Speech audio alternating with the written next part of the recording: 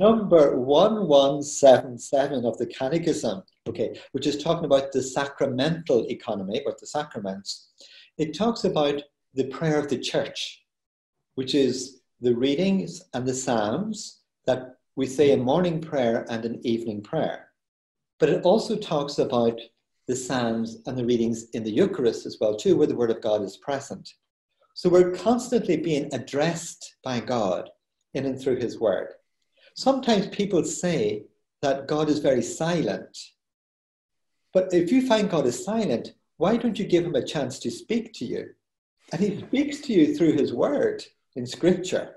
Okay, so sometimes I find, when I'm trying to be silent to God and nothing's happening, I will take up the Scripture and read it until something strikes me that God is trying to address me or say to me.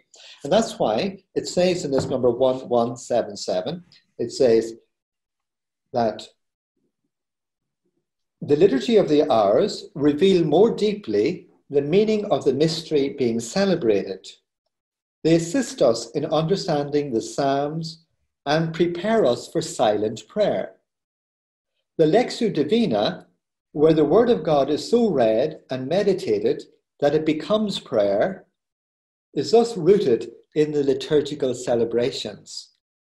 And what I want to emphasize there is that phrase, that the Lectio Divina, where the Word of God is so read and meditated that it becomes prayer.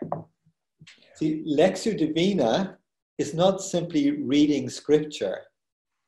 It's reading Scripture, meditating on it, so it becomes prayer, a conversation, a dialogue with God.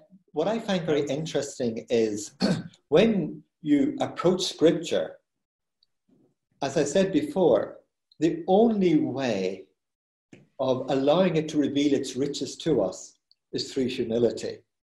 And St. Augustine discovered that because before his conversion, he was comparing Scriptures to Cicero, and he thought the Scriptures was very inferior literature to Cicero. But he said it was only when he was converted and when he had to bow his head and enter into the cave of Scripture that it began to reveal its riches to him. You have to bow your head before Scripture in adoration and in reverence and in humility. And bow your head and enter into Scripture. Then it reveals its riches. It also reminds me of a very funny anecdote that John Waters told once about his own conversion. So I'm not saying anything that he didn't say in public in that sense, but it stayed with me, and it was very fascinating because it was a bit like St. Augustine. He said that he felt like when he was kind of on the cusp of converting, he felt that God wanted him to pray, but he says in his pride he could not pray. So therefore he said he threw a shoe under the bed. So he went down to get the shoe, and since he was on the ground, he says, well, since I'm on my knees, I might as well pray now. In prayer, we don't do the leading. And that's why prayer is difficult for us, because you cannot make it happen. See, and like, as you say, we live in a world where we want to see results, where we want to be kind of efficient. We want to be driving things. Even our food is fast food. In prayer, there can't be fast food prayer. In prayer, we have to be vulnerable. We have to wait on the Lord, who is waiting on us. And Lectio Divina is one of the ways of helping us how to wait on the Lord.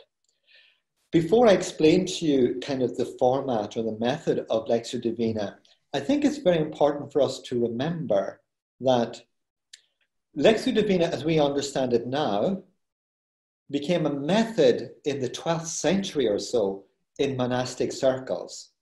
But it was practiced before that, but not as a method.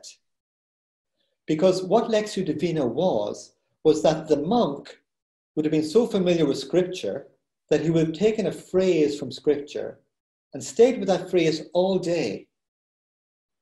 So when they were working, he would be thinking about it, whatever he was doing. He'd keep going back to the phrase all day.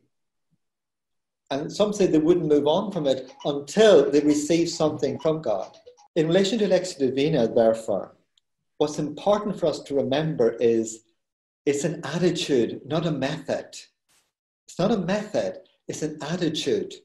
And the attitude is of someone who is seeking the beloved, someone who loves you. And the attitude is to allow yourself to be loved by God, as St. Elizabeth of the Trinity would say. We often think that prayer is something we're doing for God. But the reality of prayer is God wants us to receive his love. But we keep running away. We don't stop. We don't wait on God to receive his love. We keep running, and it's very difficult to express your love to someone who's running all the time. That's why we need to slow down. We need to be present to God, who is always present to us. If you liked what you just saw and would like to see the full interview, click on the Watch More box above, or else click on the link in the description box below. Make sure to also click on the subscribe button above so as to receive more regular content. Thank you.